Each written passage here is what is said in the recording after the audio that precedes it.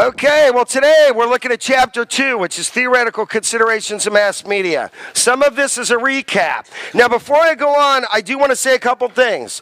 Lab, how'd it go on Friday? You guys understand what's required of this class? And if you didn't want to do that, you're going to ask me for a drop sheet, right? Because it's kind of like a contract. In addition, office hours. When are your office hours? Mr. Downey? All right. My office hours are going to be Tuesday from 3 to 4, and then Friday from 1 to 2. But if that doesn't work, send me an email. I'll be up at that point. Let me know. How about you, Mr. Knoll? Most of you guys already know, but it's Mondays and Wednesdays after class, and if you need me, just let me know. And where is your office located? 280 Fell, second floor, 280. Excellent.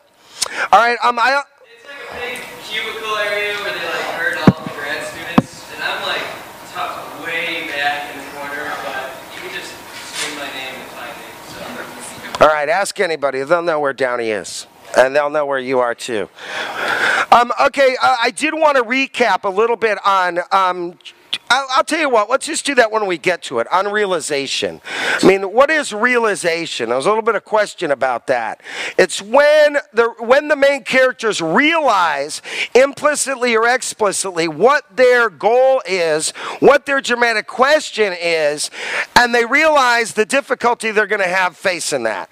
So it's when Frodo realizes it's going to be his job to get rid of the ring. And he wants, have you seen it? Lord of the Rings, okay, who is the Lord of the Rings? Right, he tries to pass it off to Gandalf, and what if Gandalf says, "Don't tempt me," and they do some cool visual effect where he like gets big and dark, you know what I mean? So, but you understand, Bridget, that was the point that Frodo realized it was all on him, right? It was on him to get rid of that ring. I watched a great movie called Mud this weekend. Has anybody seen Mud? Raise your hand if you have. Well, you know, Matt McConaughey is such a dish anyways, but it's really good, and I could watch it with Woody. There's a point where these two boys find this guy hiding on an island, but they realize he's a good guy, and they decide to help him. But they also realize how hard it is going to be because there's a boat in a tree, and he's going to bring that boat down to escape. So it was that realization point.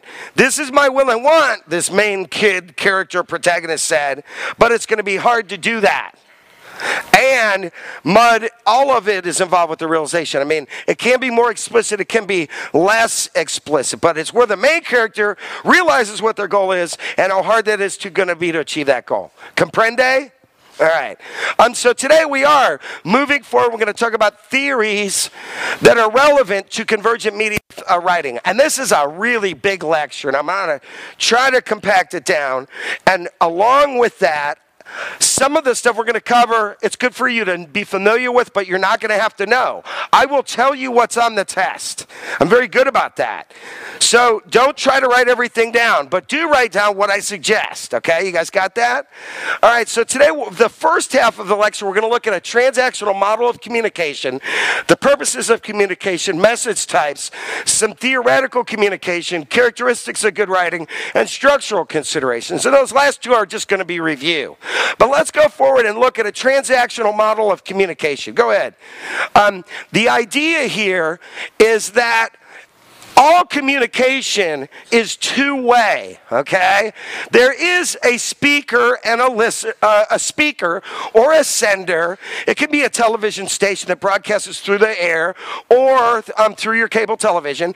It's the radio station that sends out a message. It's whoever originates the web page and sends it to you. They send you that Facebook post. It's the people that decide to put the ad at the side of the road. They're the sender, right? And then what they're doing is they're sending a message, okay? And then there's the receiver or the listener. And it's, you know, it's we're going to talk about how to consider audiences, but we always want to consider who the audience is. Go to the next slide for just 1 second. Okay, I guess, well, let's go back to the model. Do you guys have the model? What page is the model on in the textbook? Page 12. There you have it. There's a model. It's a transactional model. And the key to realize is that communication is not one way, but it's two-way, all right? Certainly we are listeners to all the messages that we're barraged with. But we also can provide feedback in another message back to the sender. Do you see that? It's a two-way process. And it's very important that we understand that. You know, if we identify the particular components, we see that there is a sender, there is a message, there's a listener, there's the context of the communication. But I also want to talk about interference. Why don't you go up to, can you just tap up there to focus on that? There you go. There is interference, and that's one of the parts of this process. We get, how many mass media messages do we get a day? The word for the day is ubiquitous. What does ubiquitous mean? Yes. Yeah, just constant bombardment. Everywhere you turn. I mean, I bring it. What is that on yours? Is it, what is that? Is it Venezuela? Oh, it's part of Michigan? Okay, we got Star Wars going here, which I like. Looks like the first Marvel comic. Star Wars? Okay, good. But how many people do a festival? What's that festival? Oh, Festival ISU. Bears just do it. We have all kinds of ads right now, right? I'm not even hooked up to any mass media. I mean, Facebook, I got banner ads. If I turn on the TV, there's all kinds of messages come at me, commercial messages. I read the vidette this morning. I glanced through it. Of course, the most important part of the vidette, I love the vidette. Is identified as by the Uni Reader as one of the top 10 independent publications in America several years ago. By you and I, the most important part of the vidette is the University Liquors ad, First Sight, and Redbird Properties, right? I mean, take a look at it. That's where, it's like 30 to 40% is actual news, and the rest is ads, you know, because the vidette is a business. My point is that there's all these messages coming through, and that creates interference. What you have to do is make your message unique and attractive and get attention and motivate your audience. You have to cut through the dim of ubiquitous mass medias. I could talk about strategic ambiguity. Strategic ambiguity is when my communication is open-ended and you can interpret various ways. The key thing that's interference for our purposes is bad writing. Okay? Page 9. Who sent me the email about that mistake? Okay. Did you send me the email? Yeah. Okay, well, when you saw that mistake, it distracted you from what my real message was when you're buying ad time, you need to be concise. But suddenly that message that I was intending to impart to you was overshadowed by the bad writing. So what you want to do is decrease the interference by making your writing clear, concise, correct, and complete. And in that regard, on that one page, I failed, despite the fact that it's gone through 40 rewrites. And if I have to revise, rewrite, and repeat ad nauseum, I would propose that you're going to need to do the same thing as well. That's just the reality of life. All right? So interference is...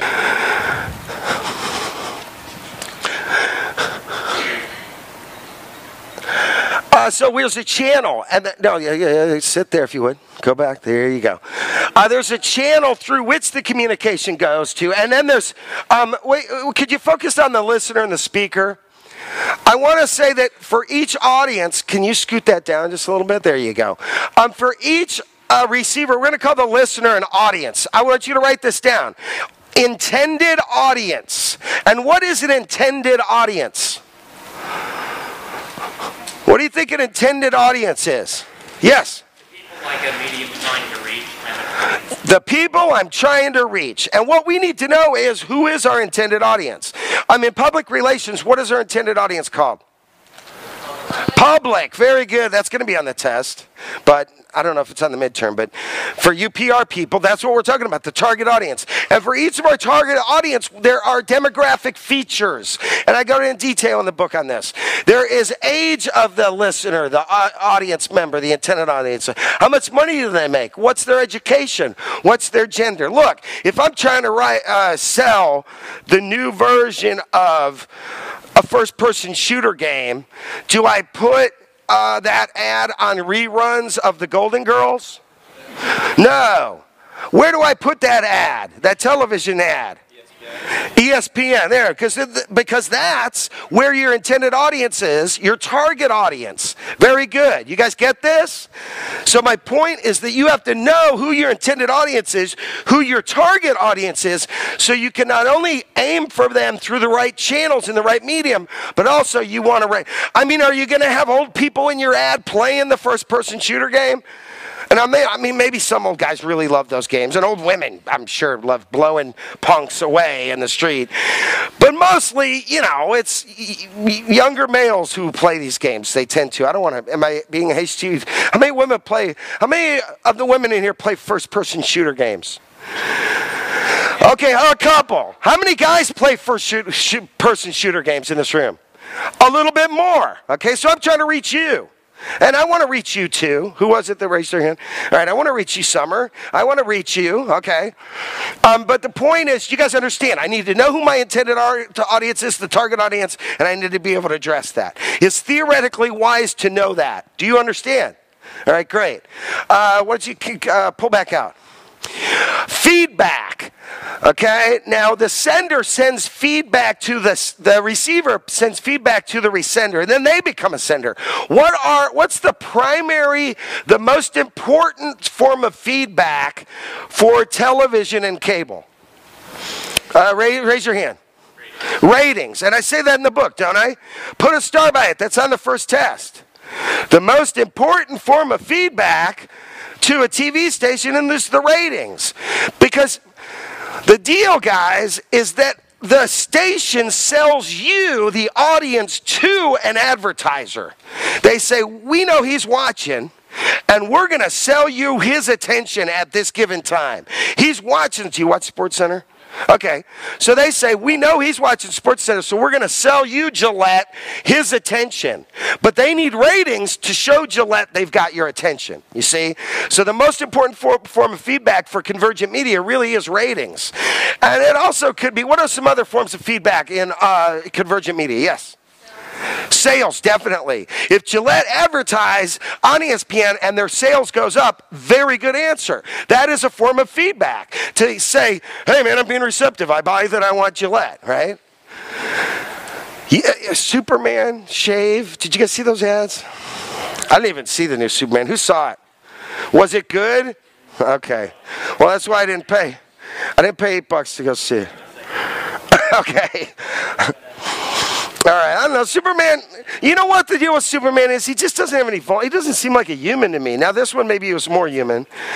He's Kryptonian. Hey, he's not a human. Well, there you go. I kind of like Peter Parker because he's got, like, girlfriend problems and... raise your hand. What? Okay, well, you got to go, you can watch the first 3, too, or go back and... You guys, Tommy Maguire, man. He's an award-winning actor. He won 2001 Best Kisser Award, right? How many people saw the Upside Down Kiss? It was award-winning. Anybody see Tropical Thunder? Did you? The Devil's Alley. Do you remember that with Tobey Maguire and Robert Downey Jr.? Anyways, I digress. My point is, Gillette tried to sell to young people who saw Superman, and that was their target audience. Now, many people may not have bought Gillette or whatever the shaving company was, and then that feedback said this wasn't successful advertising, okay? So sales, what other are some forms of feedback? Yes, sir.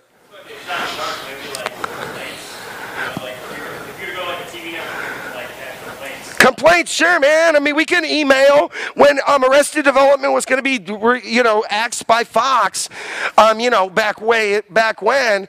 Lots of emails came into Fox, and that was a form of feedback where people demanded they keep it on the air. Yes? I was going to use an example of VMAs last night. Everyone was talking about Riley Cyrus' performance, like any type of Facebook, Twitter, people's reactions are a good kind of feedback. Those definitely are a form of feedback. I bet you Miley was taking a look at the Twitter feeds this morning.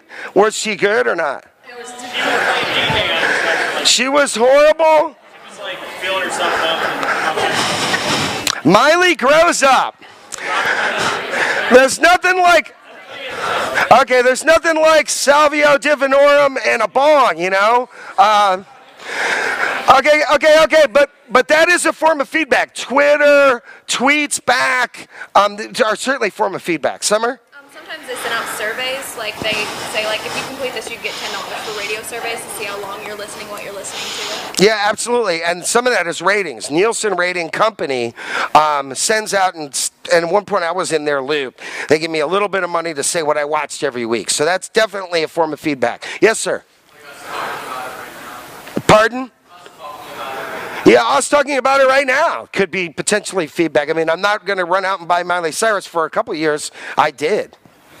I got like an 11-year-old girl and a 9-year-old boy, so Miley Cyrus got like 10% of my income there for a couple of years. I went and saw that concert, like 3D. It cost me $15 a pop. I mean, I should have $45 to take us to it, man. And all I want to be is a fly on the wall. I have to admit, that's in our album collection. That's kind of sad, isn't it? But so is Baby, Baby, Baby. What are you going to do? Thankfully now Woody likes Green Day and the Bruce Springsteen is Maggie's favorite. So, yeah, that's a lot better than Justin Boobner and Miley Cyrus. Yes, sir. Like searches and clicks on blogs. Yes, searches and clicks on blogs. That is a very good form of feedback right now. Likes on web pages. I mean, State Farm has a Facebook page and likes are feedback to them. Or then they have Facebook pages where they're on a particular campaign and likes are feedback to them. So just recognize that there is feedback, but the most important one for our purposes is what? Ratings. Okay. So that's the transactional model of communication. Just know that it's two-way. Once you go to the next slide, and we'll talk particularly about what kind of messages, what are the purposes of communication? This is on the test. Write this down. Purposes of communication. Certainly to inform. What is informing? What does that mean? To inform means what?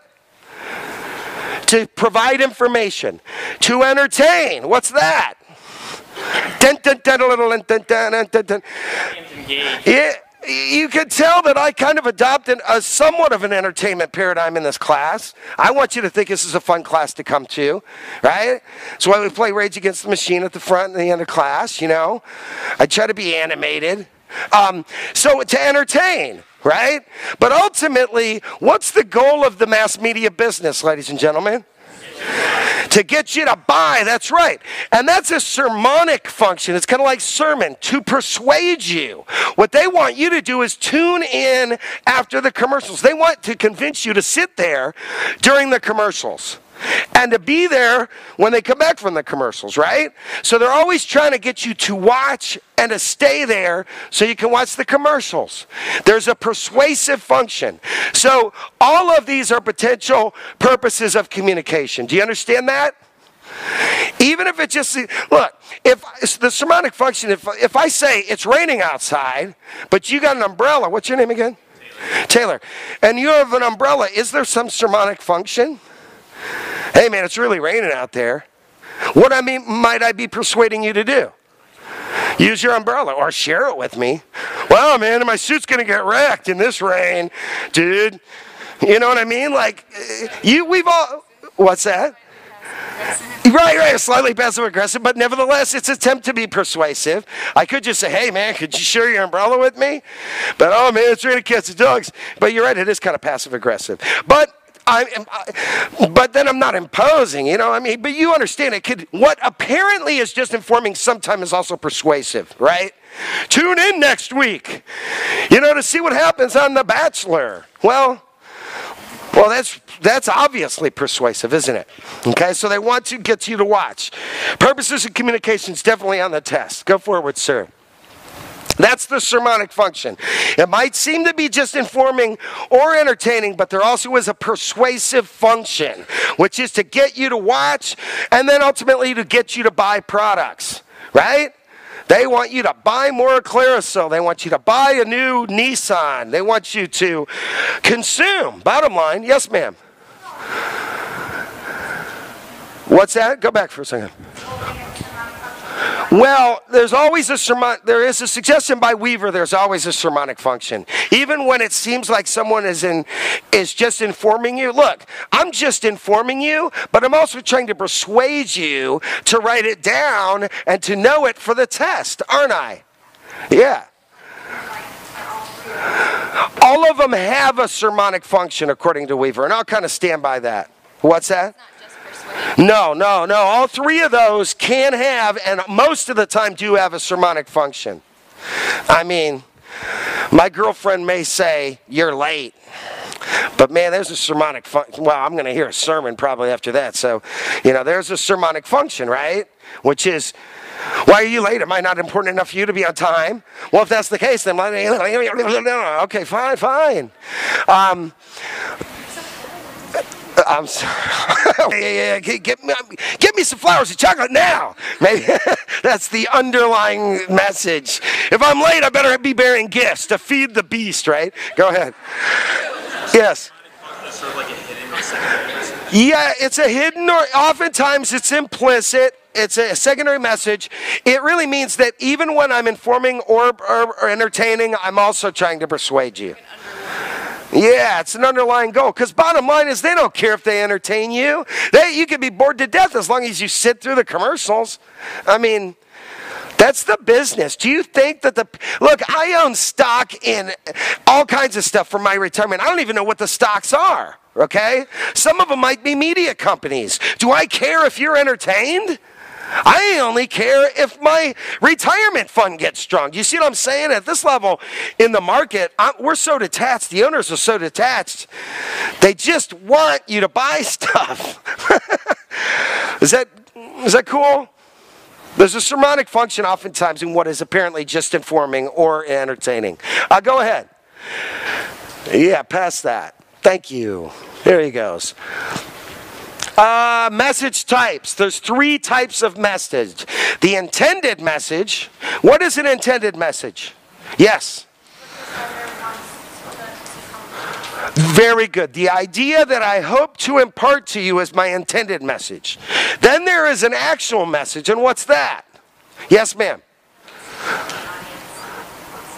The message that the audience processes, the meaning that they actually get from the utterance or the sign or the symbol. Okay? And then what is residual message? Yes. It's what you're left with. Residual message, you leave class and you're going to remember a few things. And I'm hoping that the residual message are the things that I said, this is important, right? And I hope that after you take the class, that those 6 things we started the class with, which I'm going to reiterate throughout the semester, are going to be on your mind, okay? Now, the best communication occurs when the intended message, what I hope to get across to you, the idea, is what you hear and retain. That is the best communication that can occur. When the intended message matches up with the actual message, and then that's the residual message, the message that you go away with.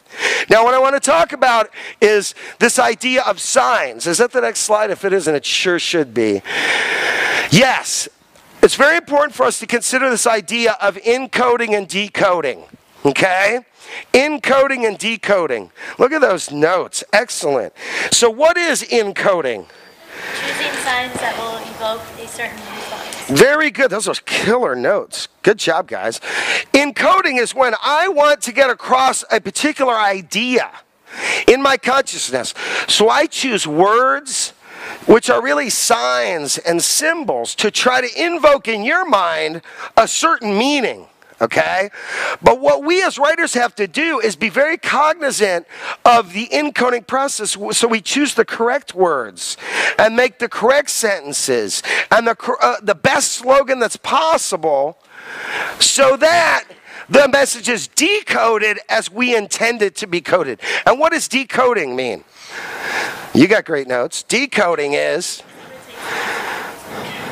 So the receiver takes the signs and then attributes meaning to them, right? I mean, it's a kind of a magical process. I mean, I say a house in the woods. It's red, it's dark, but there's a fire out front. And a group of friends play the guitar and drink lemonade. And I've painted a picture in your mind, haven't I? And that's magic. And that's the encoding and decoding process. What words do I choose to try to help you create a mental picture in your mind? And I don't know, the example I used to be a big advocate for the Chicago Art Institute, because I got in free as a state teacher, they changed their policy, so you can go or not. Because I used to tell everybody, go, it's awesome, but they took away my free deal status, so you can go or not. But anyways, me and Maggie are there. Maggie's like 5, and we see a Jackson Pollock. How many people know Jackson Pollock's work? How would you typify Jackson Pollock's work? Yes. Chaos, splatters, drips, you know, it's very postmodern, impressionistic. And we're sitting in front of this giant one. And how many people have maybe seen a Jackson Pollock at Chicago Institute of Art? Okay. Well, you probably saw the one that we're looking at. And I said to Maggie, she's 5, I said, what is it? And she looked at it, she said, well, it's obviously a snowstorm, Daddy. Right? And ultimately, it was, because meaning is constituted in the consciousness of the receiver. She, interacting with Jackson Pollock, who's long since died of alcoholism, and the text that he presented, the giant canvas, the meaning was constituted in the interaction between her consciousness and Jackson and that canvas. It kind of looks like a snowstorm too, doesn't it? I mean, it's pretty good. Although it could be anything, right? Oh, it's a state of postmodern man's existential angst created by the collusion of too many meanings for him to distill against that creates a dissatisfaction feeling of alienation. You know, I mean, it could be that. But the point is, meaning is constituted when you decode what I say. Right? And so what I'm trying to do, and what you as a writer are trying to do, are use signs and pick words and fashion them in a way that evokes a meaning in the consciousness of your receiver. Do you guys understand that? It's just a best way to say pick the best words. And we'll talk about what they are. Construct them in the best way that your receivers can make sense of them, right? But it's good to have this theoretical knowledge of that. Encoding, decoding, very important process. Look, this is just a review, right? Get the tattoo. I'll let you read it during the test. If you get a tattoo, I'll let you read it during the test, okay? Good writing is what? Number 1, clear. And I think that's the most important thing for writing for mass media is clear. Second, correct. And what does that mean? You get your facts straight, that it's accurate. Very good. It's concise. What does that mean? Condensed, very good. Every word should tell. It should be compact. That's concise. And then complete. What's that? Give us the whole message is there. One time I had a student that was in a production of Dracula here on campus in the theater department. On the cover of the Vidette, it talked about the play, where it was, who was involved, what day it was, but it didn't tell me what time the play started. So I called the theater department. They didn't answer. I called the box office. They didn't answer. They didn't tell me what time the play started. And I would have gone if that article would have told me what time it started. But I didn't go because the message wasn't complete. All right, so we got that. We're going to keep on banging that to the end of time, all right? Why don't you go ahead with the next thing. It's very important to identify that we've got convergence. You probably should write this down and define it.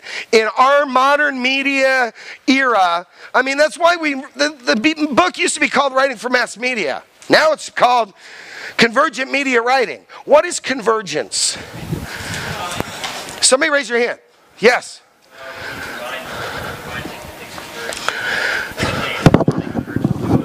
A lane converges into another one. When all of the different parts come together, okay?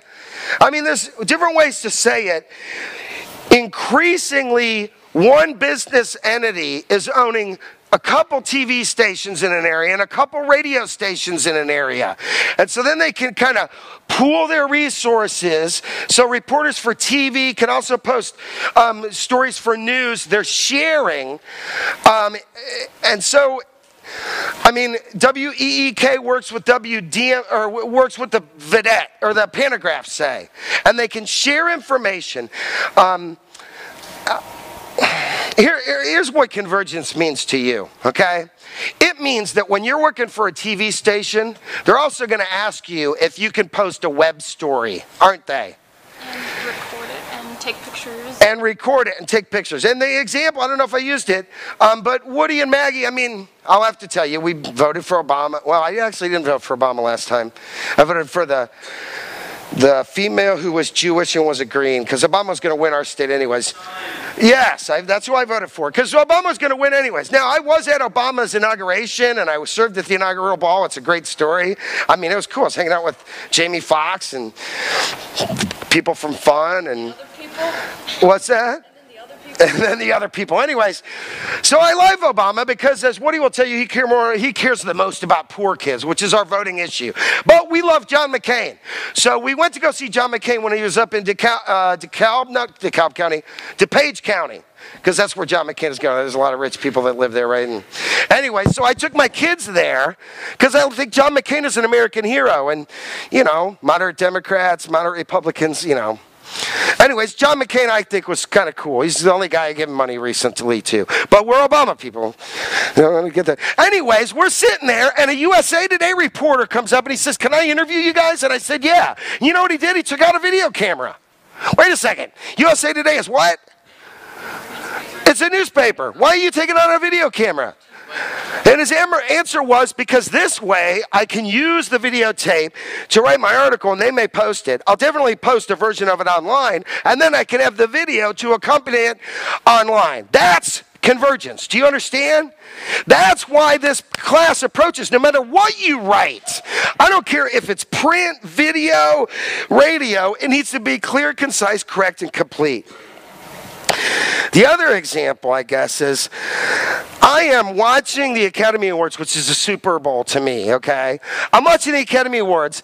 I'm on Facebook with one guy, Xavier Jackson, a really good friend of mine who's in Houston, Texas. And then I'm with another friend in Columbia, Missouri, and we're on Facebook. The friend who's a poet, she's getting all of her results for the Academy Awards from feeds from different news organizations. I'm watching it live. And she and I and Xavier are having a conversation through all the Academy Awards on Facebook while we're watching it. Do you understand what I'm saying?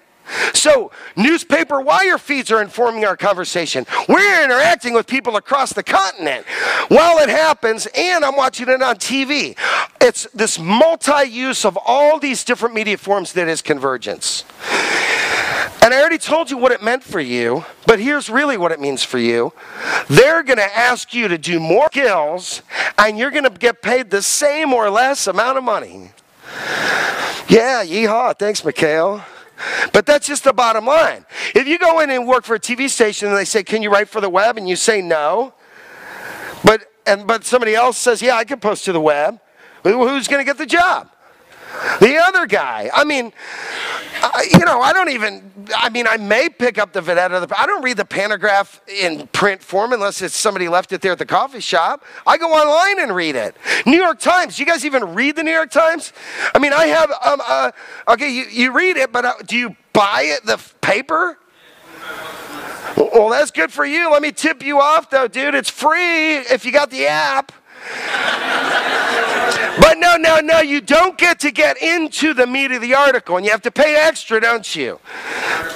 Okay, 10 articles a month. The man's telling us. They all are going to make money off of my app too, right? And if I'm really, really interested, I'll look. This is convergence. You guys understand? And it doesn't matter what you write for. You want it to be clear, correct, concise, and complete. Even in 20 years when they just put electrodes straight into the brain of your receiver and a mental picture is created. Do you understand? It doesn't matter what it is. Web, TV, cable, any form, be clear, concise, correct, and complete. You understand that? You're going to be able to take the basic knowledge from this class and apply it across the board, which is convergence. Go ahead. And what else are you going to do, ladies and gentlemen? Tell a story. Write it down. It makes it so much more enjoyable for listeners. How many people have seen planes, trains, and automobiles?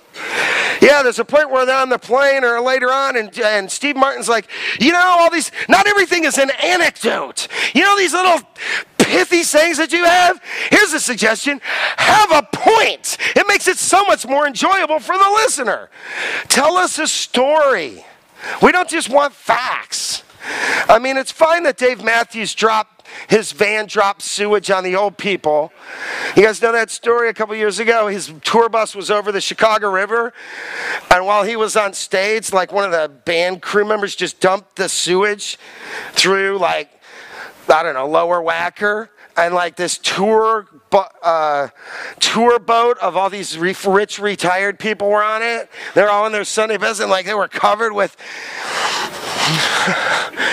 Dave Matthews feces, okay?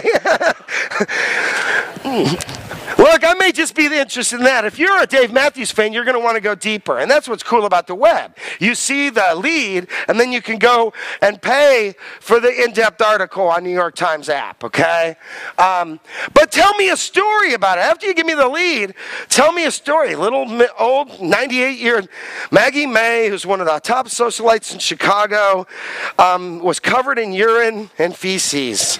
You know, tell me a story about it. How the night started for them, and how it was like their 50th anniversary, and they were with all their best friends, and the night suddenly turned bad. What's that? Her mink coat covered. How am I ever going to get this out?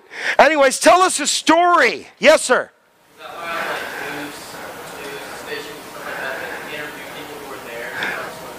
Absolutely. Those people who were there are witnesses, and they help tell a story. Not just give you the facts, but tell a story, okay? And we'll talk more about that, and we have. Go ahead. And when we talk about that, we're going back to that idea of that dramatic model. Now, go forward, forward, forward. Okay. Then we have structural considerations. You guys already know this too, right? Right? You should have unity, which means what? All the things stick together. We should have variety, which is what? Yes.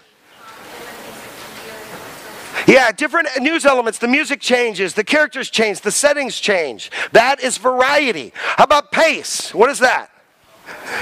Yeah, how fast or slow, the difference between a Corona ad and a Jimmy John's ad.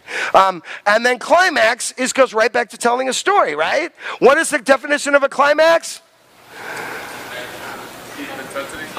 What is at the highest intensity? The peak? Yeah, the tension related to the dramatic question is its most intense, right? So there you go. And some of that is review, but go forward. You want to live it, love it, learn it, know it. Go ahead. We have talked about the transactional model, the purposes of communication, message types, theoretical communication, characteristics of good writing, and structural considerations. Now, I want to go to the second part of this chapter and see how much we can get through in 5 minutes, and look at various media theories. And I don't need you to know all media theories, okay? But this is mass media theory in a multimodal media environment. Go ahead. And so we're going to just understanding theories helps us as convergent media writers to more effectively reach intended audiences. Go ahead. And what I want you to understand is that there's been, and you don't need to write this down. Well, you can write this down. There's been a big swing in the first 100 years of media about how much media impacts us. Does it control our minds? Or do we pick and choose? And we let it roll off us, okay? And you don't need to know. I guess you could say mass society theory, they were first worried that all traditional forms of culture were going to be wiped out by radio, okay, and mass media. We weren't going to sit around playing guitars anymore around a campfire. What we were going to do is just buy records. And so we would kind of lose our ability.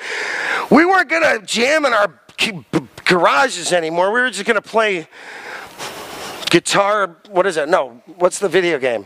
Rockstar? Rock Band, yeah. What? Or Guitar Hero, okay. And then we'll act like we know how to play the guitar. Anyways, how wrong they were. But go ahead. I just want to note this is kind of public opinion formulation with Walter Lippmann. And you don't need to write this down. He just suggested that new radio and newspaper increase the amount media messages contributed to public opinion, right?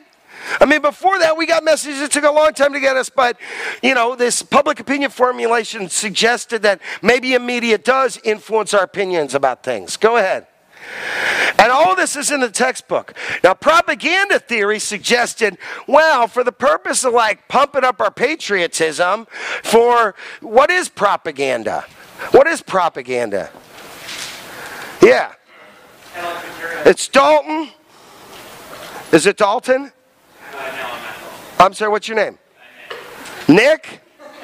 Nick? Okay, great. Sorry, pardon me. Propaganda is what?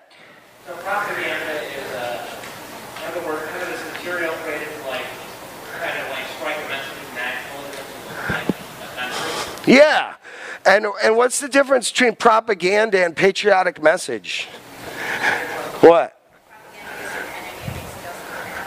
Propaganda does what? Does patriotism do that?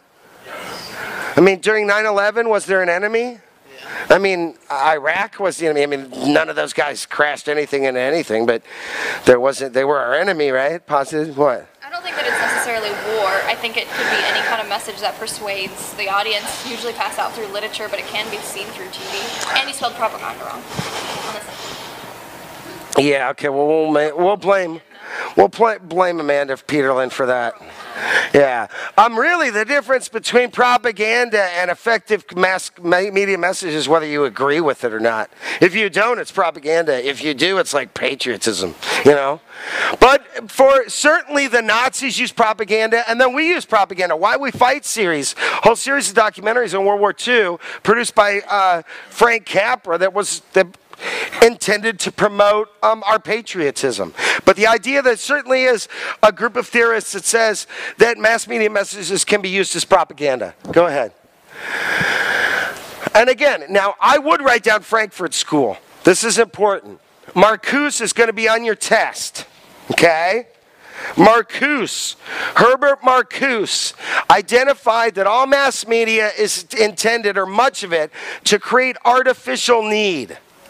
Marcuse, artificial need. You need to know those phrases.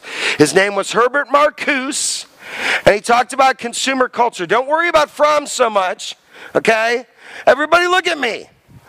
You need to know Marcuse, and it suggests that mass media creates what? Artificial need. Write down want, write down the word want, and then write equal not need. Just because I want something doesn't mean I need it. But what does mass media advertising do? They try to convince you that you need it. I gotta have it, man. I can't live without a cell phone, or my baby's mama and my babies are gonna get harassed by inbred clam on the highway at night. Remember? And I bought a cell phone. They convinced me I needed it. Okay?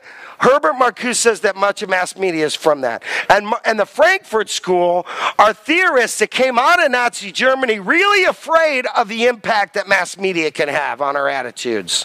Okay? So Frankfurt School is very important. Marcuse, we'll talk more about him later. That's something that you would want to know. Now, all these guys that were scared about how much impact media had, the pendulum kind of swung back.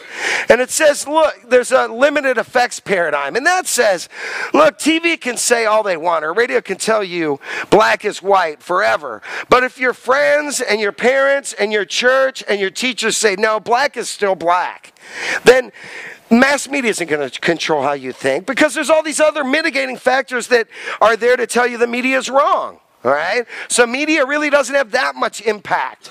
And this is the limited effects paradigm. Why don't you go ahead? And then there's kind of a swing back to moderate effects. Well, look, 2% of our GNP, every dollar you spend, 2 cents of it goes to advertising. Do you know why? Advertising works. And this was the big thing. It's during the 60s. A guy named Clapper, he said, I work for CBS and I can't they won't even give us the studies and show us the studies that show advertising works, because CBS paid for those studies. But limited effects theorist says the reason they're buying advertising is because advertising works. So there is some limited, moderate effect from the mass media. Okay? Go ahead. You definitely need to know agenda setting. Agenda setting. This will be on the test. Agenda setting says they might not tell me what to think, but they certainly tell me what to think about. Okay? They might not tell me I need to think this way or that way about Obamacare, because I've got other people that are telling me different things, but they do tell me that thinking about Obamacare is important. All right? So where do I get most of my news? Well, I often watch Fox News is big on my TV. I also switch back to CNN or MSNBC, but usually my news source is The Daily Show. And it's not because they tell me what to think, but they tell me what the media is talking about. Because what the Daily Show and the Colbert Report does is say, these are the stories that they're telling you to think about. Agenda setting is the media may not tell you what to think, but they tell you what to think about. Okay? We're going to continue. Now, hold on. We're going to continue this conversation. We got no choice but to continue this conversation on Wednesday. But I also need you to look at the next chapter, which is what? What is chapter 3? The writing process. Be prepared to end this chapter and talk about the writing process on Wednesday. Are you ready to rock? Thank you very much for talking about mass media theory with me.